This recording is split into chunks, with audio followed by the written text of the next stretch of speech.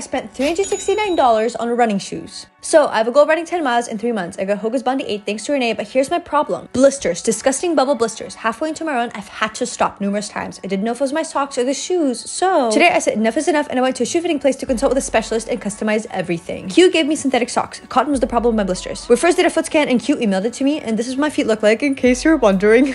He then measured my gait. Basically, I have super high arches, but my Achilles are healthy, which is good. He then molded these running insoles based off my foot to support my arches, and he gave me a bunch of other shoes to try on because I have narrow feet. Fun fact, if you have shin splints, it's typically because your arches aren't supported. So I'm a size 8 in regular shoes, but it turns out I'm a size 10 in running ones. And this is me doing a runner's knot so that my heel doesn't slip in shoes. Basically, I walked out of the store with 2 custom insoles, one for running, one for everyday life, and my new Asics Nimbus 25. This is why